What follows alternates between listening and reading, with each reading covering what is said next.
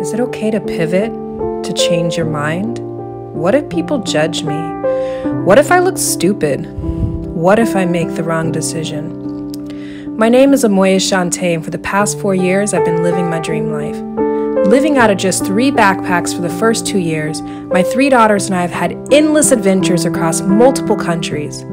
It was during our 2nd year of traveling that we fell absolutely in love with Married in Mexico, where we've spent the last 2 years building a beautiful and simple life.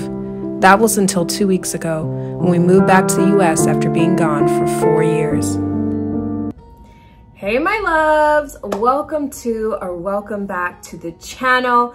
Our last video was all about us selling all our possessions for the 2nd time and moving back to Austin, Texas after being abroad for 4 years. Now, this past video, some of y'all were deeply concerned. There were a lot of assumptions. Some of y'all were super angry, but most of you guys were so supportive. So I need to say thank you so much for supporting our journey, for continuing to support our journey, for subscribing, for commenting, for giving me awesome feedback that's kind and supportive. So yeah, I just wanted to say thank you for that. This video is going to be about unmasking all those concerns, those assumptions, and really getting down to the real reasons why we left Mexico and why we are now living back in the USA. So make sure you watch the whole video. I've got, more details towards the end, but that's what this video is about. If you would have told me that I'd be leaving Mexico and moving back to the US even 2 months ago, I would have said you were absolutely nuts. Yet here I am coming to you on YouTube from my little cottage on the deep east side of Austin, Texas. A lot of you already know my story of getting out of an unhealthy marriage, selling all my possessions, traveling the world full-time as a single mom with my 3 daughters for 2 years before we fell madly in love with Married in Mexico, where we have lived for the past 2 years until 2 weeks ago. It has been the most beautiful and life-changing experience. I would not change everything we did, all the adventure, all the ups and downs of the past 4 years for anything. However, so recently we took a 6-week trip back to the US, which a lot of you guys know about because I did put a couple of videos up on YouTube, where basically we were resetting our visas. There's cars going by. Learning how to film in a new place, in a much smaller place, much different everything. It's gonna be a challenge, but I'm learning. But anyway, so yeah, we took the 6-week trip to the States for the purpose of resetting our tourist cards, because you can only stay in Mexico for 6 months at a time if you are on a tourist card, and that's if the border agent even gives you 6 months. They normally will, but sometimes they don't. It's up to them. And we were going to apply for residency for Mexico, so it's even crazier that we are now no longer in Mexico. Almost immediately upon us returning to the US, I saw my teens light up. And to be honest, I have not seen them that happy in a very long time, since before the pandemic. So there was a point before the pandemic hit where my teens had a lot of friends in Mexico. They would have sleepovers all the time. I wouldn't even see them for like 2-3 days at a time because they would be at their friends' houses having sleepovers. They were loving life in Merida. They had a school that they loved going to. When the pandemic hit, everything just stopped, right? And I know that happened all around the world. So it's not like we were some unique case, yada, yada, yada. But what didn't happen all around the world was a 7-month super strict lockdown that Merida put in place. And it broke my teens, and it broke my 4-year-old too. And I've never seen my 4-year-old ever have breakdowns in the way that she was having during those 7 months in Merida. And for my teens, the magic of Merida left and didn't come back. Even when things started opening up again, kids still weren't really allowed places. And it just, you could tell that they just were struggling. And even me, like some of the magic of Merida left with that pandemic, with the closing, with how strict it was, I just felt trapped. I felt trapped in my home, and it wasn't just me. Like, I think across the board, everyone felt trapped, from the beaches being closed that entire time, curfews. There were limits on Uber, where at one point only one other person can be in the car. Well, I've got a family of 4. Then it was, 2 people. So I couldn't, even if there was somewhere for me to take my kids, I couldn't take them anywhere. There were checkpoints if you were trying to leave the city. It was a different experience, and it was so long. It wasn't like we did this for a month or 2 months or 3 months. I'm talking 7 months, y'all. 7 months on house arrest is basically how I can explain it. And it just, it killed my teens, right? So we went on the trip to the US, and I just saw them light up. And at first we were in Florida, we were family, then we came back to Austin. And Austin was a place that I'd always loved, but it's also a place, when the last time we were here, where we experienced so much trauma and so much heartache. Austin started to symbolize a lot of that trauma and that heartache for us. But when we came back this time, we were able to rewrite some of those stories and do some of the things we did in the past and make new positive memories. And I think I was sitting in my room one day and just thinking, like, what would life be like to be back here? What would that look like for my girls? And I know one in particular, one of my girls has really wanted to try out traditional high school in Austin. She's not interested in living anywhere else. And she's probably been feeling this for quite some time. With the pandemic, it's been more of that feeling, right? And how I saw it in that moment was, they gave me 4 years of endless adventures, 4 years of travel and living abroad. I can sacrifice and I can give back to them and stick around for the last few years that they have before they reach adulthood, right? They only have a couple years. My oldest is 16, my middle is about to be 15. So yeah, I just approached them. I'm like, what do you think about moving back here? And the level of excitement for them was indescribable. And I knew then that I didn't know how I was gonna make it work, but I knew I had to make it work. And originally, I was thinking we would go back to Mexico for 6 months, get money together, get everything together before we move back here. We would move back here in the summer. They would start the new school year. But that's not what happened. You guys saw what happened. I went back to Mexico. We were there for less than 2 weeks before we just decided to just get rid of everything and hop back on a plane. And there were so many crazy complications. So I should probably talk about that too. But first, I should also say that while we were here in Austin, I knew that I needed to put some anchors in place to make sure my butt returned. Because as much as I love my kids, the thought of giving up my life in Merida was not easy for me in the least bit. Like, not at all, not a little. It wasn't easy. There's some adjusting happening, right? So I knew we had to find a place that, you know, I could rent before we stepped on that plane to go back to Mexico. So I was like, if I don't have something here that's saying you have to come back, then I don't know if I'm gonna come back. And luckily, we were able to find this little cottage. And I'm gonna tell you more about, and later in the video, about like how this channel is gonna be moving, what is the significance of getting a little cottage with a lot of land here in the east side of Austin, like all that good stuff. So stay tuned to the end to hear about that, where the channel's going, what direction are we going, what can you expect to see. But yeah, we secured a place a day and a half. I signed a lease before getting back on the plane to Mexico. We got back to Mexico. I felt so relieved. Like, as soon as I got off the plane, I'm riding through the streets in the Uber. I just felt so good being back, because I was suffering from a lot of anxiety when I was back in the States. I was reliving stories, basically, right? I was reliving stories. I was going head to head with my own self. Like, what are you thinking? Why are you doing this? Why? Like, I was having an internal battle with myself. I was feeling a bit resentful. I was just feeling all the feels about giving up a life, a beautiful life that I had created. And it was only when I was back in Mexico, we were there for a week, when I made the decision that I don't care where I'm at in the world.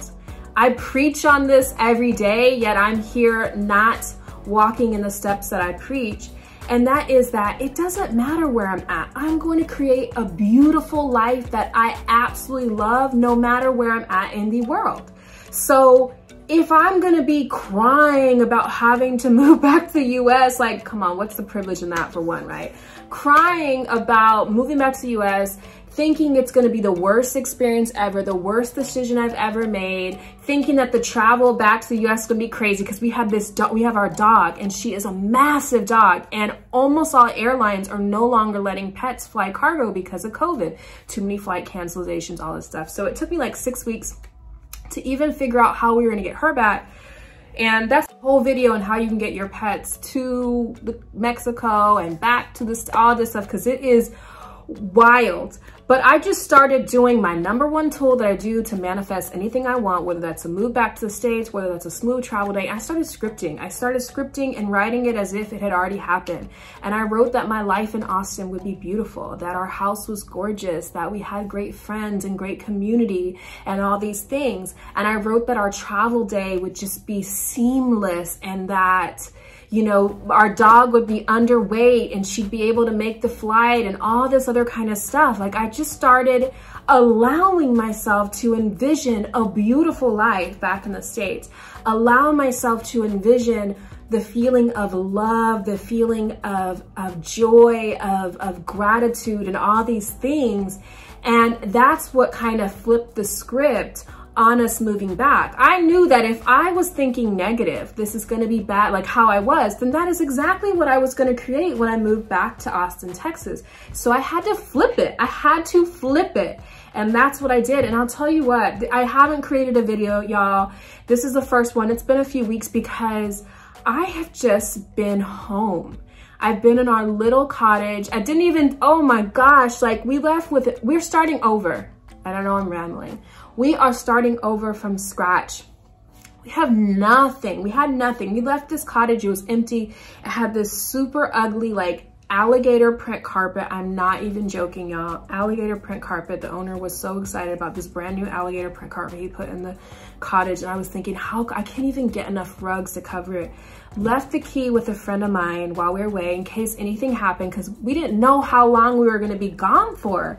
We did not know. So it's just a lot. It's a lot. So anyways, we get back here, get the key from my friend, walk inside our house, and y'all, if you don't have friends like this, go find you some friends like this. She basically furnished almost completely our entire house, including putting in brand new carpeting over that ugly alligator print carpeting, this fluffy, cute, brand new carpeting throughout the house, furnished it, toys for Novella. I mean, like, whew. I have the absolute best people in my life, from my clients to my friends to everything. I just have a next level amount of love in my life, and the level of gratitude I had when I walked into my home that day, I can't even express. But I have just been home the last couple weeks. We really haven't done much. We've been in the house just kind of hunkered down, feeling cozy, trying to stay warm, trying to just be, right? And really envision what this place is gonna be like. I envision, like I said, I was gonna tell you, I can now lead into where this channel is gonna be going. So I've always had this dream of homesteading in the city. And we chose a house in the deep east because it looks like we're almost in the forest. We've got like a massive yard, front and back. We have all forest in front of us, but we're in the city.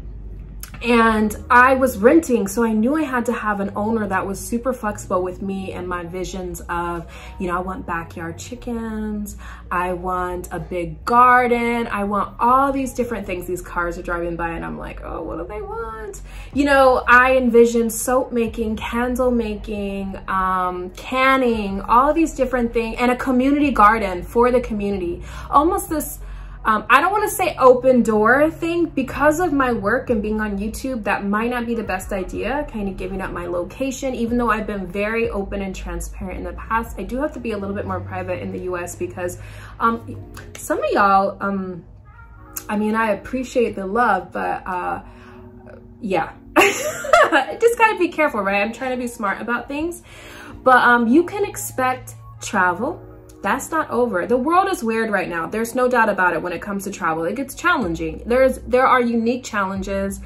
There are mamas in my inner circle. You guys know I have an inner circle members club that like 3 of them have moved to Mexico in the past week, which is beautiful. But travel has its unique challenges. But part of the deal with my teens with moving back to the US is that we spend summers abroad, and we spend every break in school traveling. You know, there's gonna be a lot of US travel. I'm still dreaming of a summer in Paris, y'all. Oh, I've been scripting it. I've been scripting it. It's gotta come together, right? So yeah, and I could still have my little urban farm, my little urban homestead because of things like trusted house sitters. That's what I used when I went on the 6-week trip. People love to come stay in your house for free and take care of your pets and everything else you have. So that is what you can see. You're going to see personal development. I'm going to be talking about lifestyle design. I'm going to be talking about homesteading in the city. I'm going to be talking about travel and living abroad. I mean, it doesn't change that much. I've always just documented my life, and I'm going to continue documenting my life for you guys and showing you that it doesn't matter where you're at. You can absolutely create a life that lights your soul on fire, regardless of whether you're in the US or you're here or you're that. And for those that, like, there were people saying, oh, you know, it must be custody, she's running away, she's burning bridges. Like, Mexico's not over for me. And all that was just way off. I was like, whoa, where's this coming from? I mean, they're like, how did you go from loving Mexico? I don't not love Mexico. I love Mexico. I highly recommend you go to Mexico. They are the most beautiful people, beautiful country, all this kind of stuff, right? Like, that has not changed for me. I am not a Mexico hater now or anything like that. I love Mexico.